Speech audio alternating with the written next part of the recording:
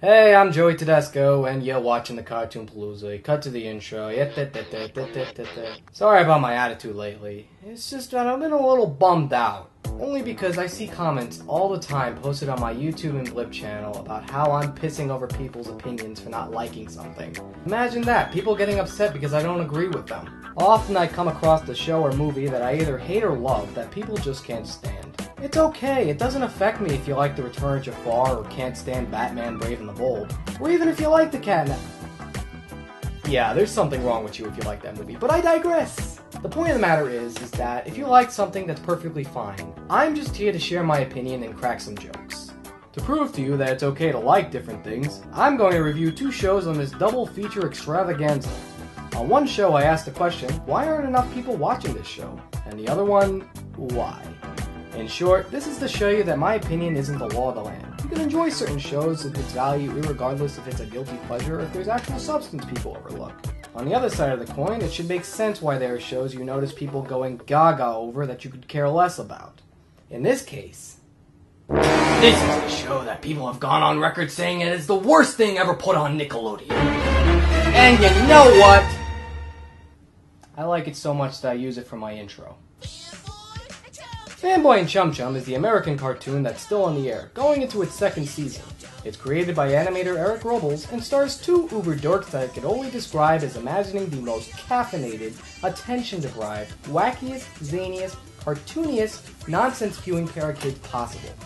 Imagine if you took two comic book dorks and pumped them with Ritalin, Adderall, and every imaginable energy drink on the market, and then took them to see the new Avengers movies. Those kids would seem normal, but still worse for the comparison. It's still comparable that these figurine-collecting, frosty-chugging, wide-eyed cartoon characters are worth mentioning. Now I know what you're thinking if you've only heard of this show. Joey, you're nuts. You're clearly off your rocker. What do you see in this show? Every time I want to tune into that show, all I can picture is that obnoxious theme song that the Tasmanian Devil could have wrote.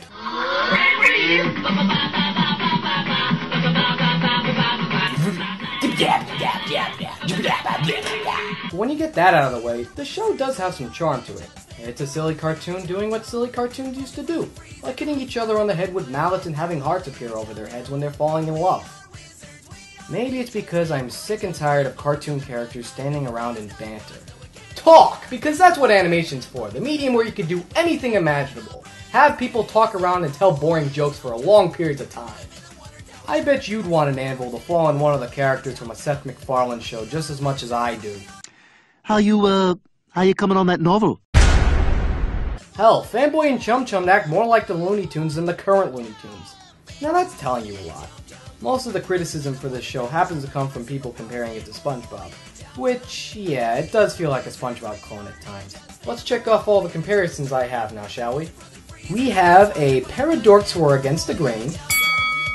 One of them is a brainless dope that acts on impulse, where the other one seems a little in line with the program. You got it set to M for mini, when it should be set to W for Wumbo. There's little to no continuity between each episode, which makes their lessons learned pointless and inevitable to repeat.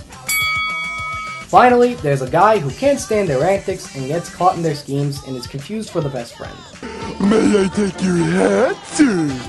May I... Alright, I've heard enough. And really, those are all the comparisons I can come up with. Otherwise, I don't think it's a fair comparison to make, since SpongeBob really spawns from Rocko's Modern Life. You know what I'm talking about. The show with the Grey Wallaby getting caught in surreal adventures with his motley crew of zany friends. Anybody could draw a map of what animators from that show would spawn onto other shows like Chowder, Flapjack, and Adventure Time. So it doesn't really concern me if this has similar themes to those shows, since originalities these days is borrowing elements all over, putting it together, and praying that it's different. What sets Fanboy and Chum Chum apart from a lot of the other Nicktoons is how its emphasis is on geek culture. Its main fuel is geek culture and the generation that spawned from it. The over-caffeinated gamer, manga readers, and comic book lovers is what this show is proud of exposing. Each episode pays homage to films like Terminator and even Inception. Make sure to watch for the synchronized kicks or you'll end up in limbo. This is so boring! Now, how many cartoons make references to Inception? Not enough! It's not the best or anywhere as good as a Carl's Bank comics, but it's still pretty fun. There's an episode which directly parodies A Clockwork Orange, where the show's antagonist tries to curb his bullying behavior through operant conditioning. It goes beyond shock therapy and even includes him beating up kids with Beethoven's Ode to Joy going on in the background. Come on, that's awesome! And that's another point I want to bring up.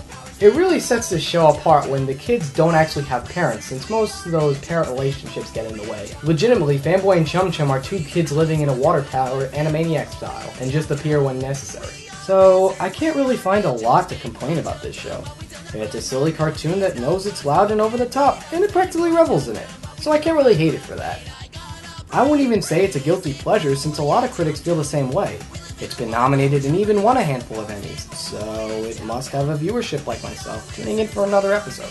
I think the negative criticism does come from the fact that it relies on pop culture and most people are looking for a classic cartoon. For those people who haven't watched it and can't relate, then that's fine.